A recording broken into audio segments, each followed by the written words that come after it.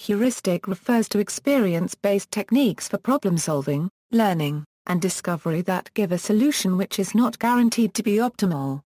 Where the exhaustive search is impractical, heuristic methods are used to speed up the process of finding a satisfactory solution via mental shortcuts to ease the cognitive load of making a decision.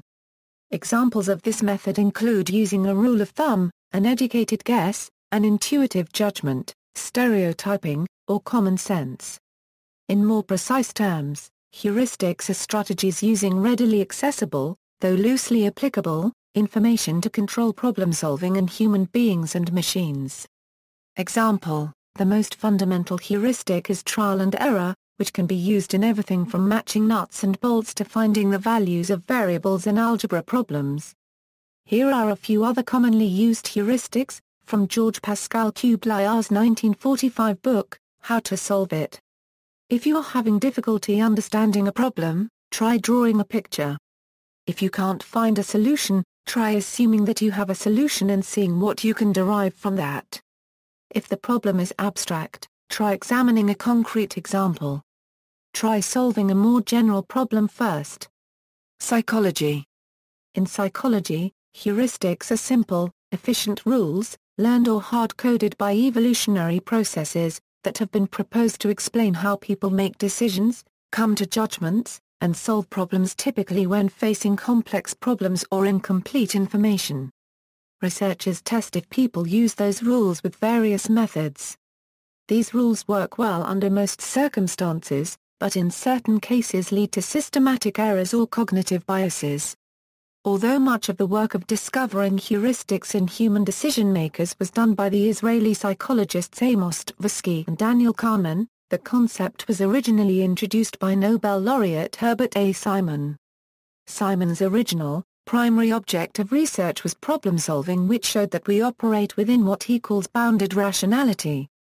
He coined the term satisfactory, which denotes the situation where people seek solutions or accept choices or judgments that are good enough for their purposes, but could be optimized. Gerd hjʉʻrɪstɨk focused on the fast and frugal properties of heuristics, that is, using heuristics in a way that is principally accurate and thus eliminating most cognitive bias. From one particular batch of research, hjʉʻrɪstɨk and Wolfgang Gessmayer found that both individuals and organizations rely on heuristics in an adaptive way.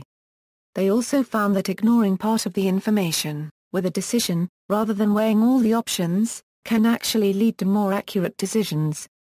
Heuristics, through greater refinement and research, have begun to be applied to other theories, or be explained by them.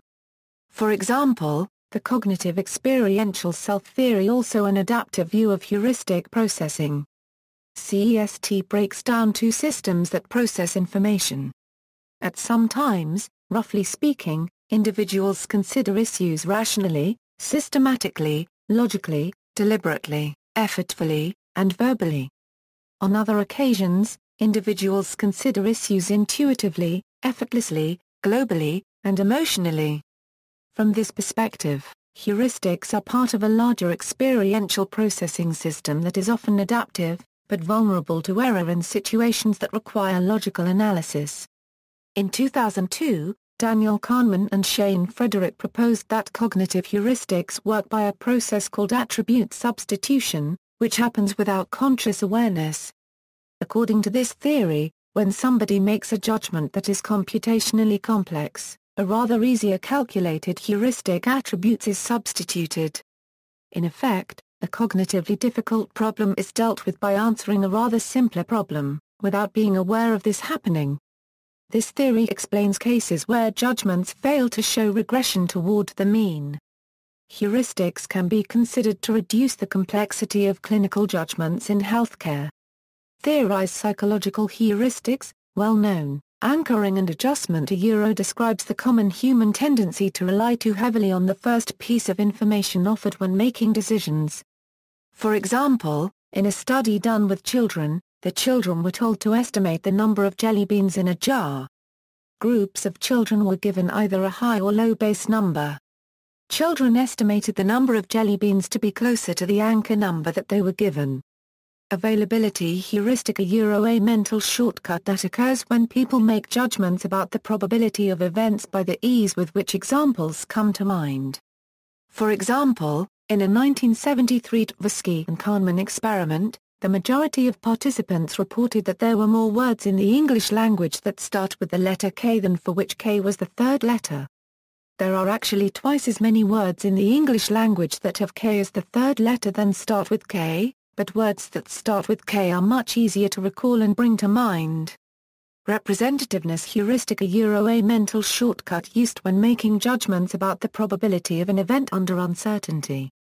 Or, judging a situation based on how similar the prospects are to the prototypes the person holds in his or her mind. For example, in a 1982 Tversky and Kahneman experiment, participants were given a description of a woman named Linda. Based on the description, it was likely that Linda was a feminist.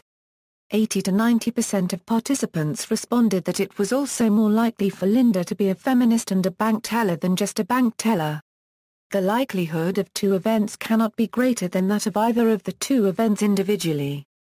For this reason, the representativeness heuristic is exemplary of the conjunction fallacy.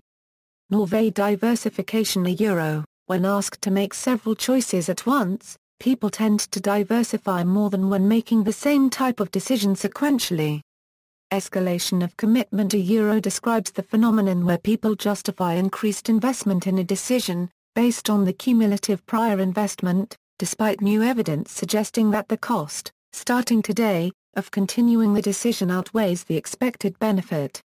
Familiarity heuristic, a mental shortcut applied to various situations in which individuals assume that the circumstances underlying the past behavior still hold true for the present situation and that the past behavior thus can be correctly applied to the new situation. Especially prevalent when the individual experiences a high cognitive load. Lesser known: effect heuristic, contagion heuristic, effort heuristic, fluency heuristic, gaze heuristic, peak and rule, recognition heuristic, scarcity heuristic, similarity heuristic, simulation heuristic, social proof, take the best heuristic, cognitive maps. Heuristics were also found to be used in the manipulation and creation of cognitive maps. Cognitive maps are internal representations of our physical environment, particularly associated with spatial relationships. These internal representations of our environment are used as memory as a guide in our external environment. It was found that when questioned about maps imaging, distancing, and etc., people commonly made distortions to images. These distortions took shape in the regularization of images. There are several ways that humans form and use cognitive maps. Visual intake is a key part of mapping. The first is by using landmarks. This is where a person uses a mental image to estimate a relationship, usually distance, between two objects. Second, is route road knowledge, and this is generally developed after a person has performed a task and is relaying the information of that task to another person. Third, is survey. A person estimates a distance based on a mental image that, to them, might appear like an actual map. This image is generally created when a person's brain begins making image corrections. These are presented in 5 ways. 1.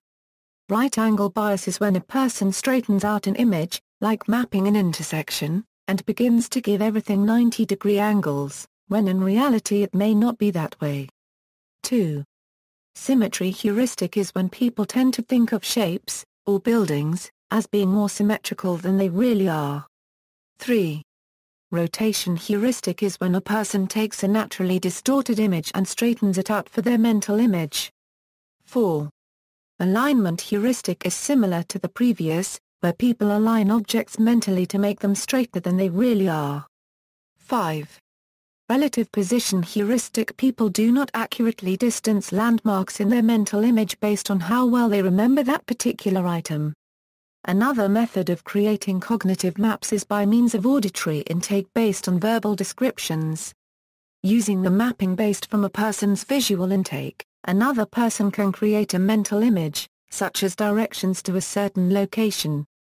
Philosophy heuristic device is used when an entity X exists to enable understanding of, or knowledge concerning, some other entity. Why a good example is a model that, as it is never identical with what it models, is a heuristic device to enable understanding of what it models. Stories, metaphors, etc., can also be termed heuristic in that sense. A classic example is the notion of utopia as described in Plato's best-known work, The Republic. This means that the ideal city as depicted in the Republic is not given as something to be pursued, or to present an orientation point for development. Rather, it shows how things would have to be connected, and how one thing would lead to another, if one would opt for certain principles and carry them through rigorously. Heuristic is also often used as a noun to describe a rule of thumb, procedure, or method. Philosophers of science have emphasized the importance of heuristics in creative thought and constructing scientific theories. Law. In legal theory, especially in the theory of law and economics, heuristics are used in the law when case-by-case analysis would be impractical, insofar as practicality is defined by the interests of a governing body. The present securities regulation regime largely assumes that all investors act as perfectly rational persons.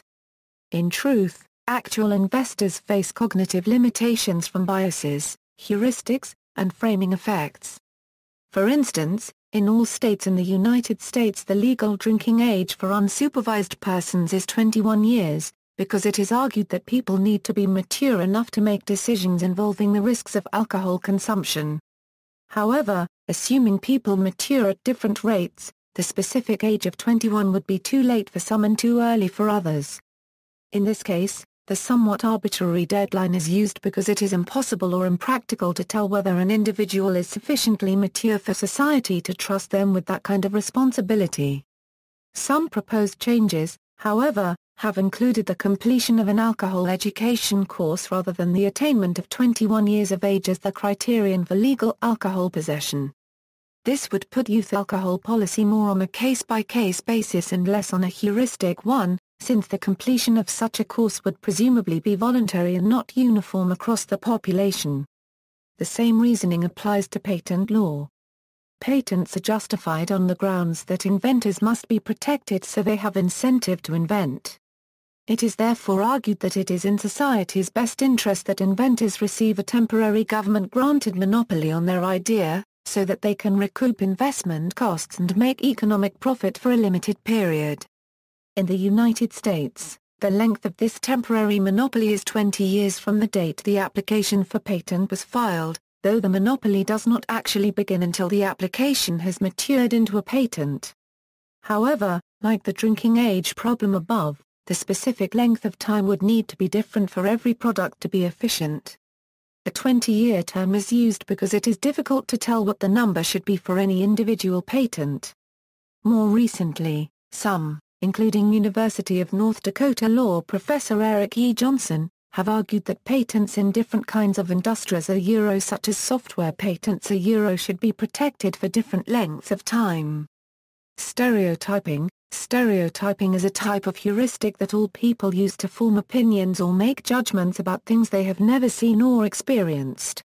They work as a mental shortcut to assess everything from the social status of a person based on their actions to assumptions that a plant that is tall has a trunk and leaves is a tree even though the person making the evaluation has never seen that particular type of tree before. Stereotypes as described by Lipman are the pictures we have in our heads which are built around experiences as well as what we are told about the world. See also, Algorithm, Behavioral Economics, Daniel Kahneman, Erudition, Failure Mode and Effects Analysis, List of Biases and Judgment and Decision-Making, Neuroheuristics, Problem Solving, Social Heuristics, References. Further reading, How to Solve It, Modern Heuristics, Zbigniew Michalewicz and David B. Fogel, Springer Verlag, 2000. ISBN 3-540-66061-5, Russell, Stuart J. Norvig, Peter, Artificial Intelligence, A Modern Approach, Upper Saddle River, New Jersey, Prentice Hall, ISBN A0-13-790395-2. The Problem of Thinking Too Much. December 11, 2002, Percy Diakonis, External Links.